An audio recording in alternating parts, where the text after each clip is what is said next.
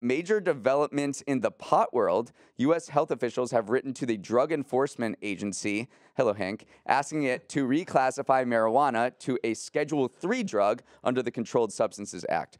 Right now, marijuana is considered a Schedule I drug, which puts it in the same category as high-risk substances like heroin and LSD.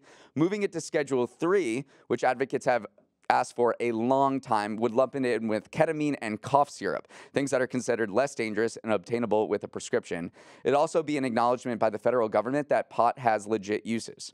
So if this happens, it would be revolutionary for the struggling cannabis industry. For one, reclassification would drastically lower the tax rate cannabis companies have to pay since they can't take tax deductions like most other companies. It would also possibly open the door to federally chartered banks to begin working with the industry, and we know that's been a major hurdle for cannabis businesses. So while there's a long review process ahead, cannabis companies can finally see the light that is Schedule III after being mired in dark Schedule I land for so long. Yeah, the reaction from the cannabis industry was like, great, yeah, it does give us a path towards those tax breaks, which are huge. It also makes research on the drug easier. One thing it still does not do, though, is give a comprehensive regulatory framework for the industry. So even though it is moving towards this less criminalized version of what it would be, it still is not the comprehensive regulatory framework that a lot of people in the industry have been calling for a long time.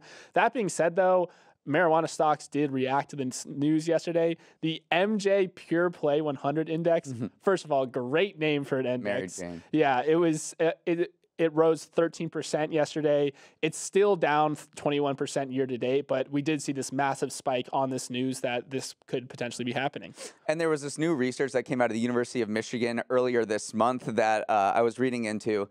Cannabis use in the United States has never been higher. Everyone is freaking getting high here. So according to the research, almost 44% of young adults between 19 and 30 and nearly 28% of midlife adults, so 35 to 50, reported using marijuana in the last 12 months. That's an all-time high for both. And then when you look at daily marijuana use, so people use it every day, more than 11% of young adults do, and those are double the rates from 10 years ago. So this is a very popular thing. It's only becoming even more popular. I think 38 states have legalized it for recreational or medical use. 38 allow it for medical use and 23 allow it for recreational use. So yeah, of course we're going to see that. It is crazy that it's been lumped in with heroin. Because it's legal. But it also doesn't feel quite right to lump it in with cough syrup at the same time. But also ketamine snuck in there too, though. So it is interesting to see which drugs are Class 1 and which are Class 3.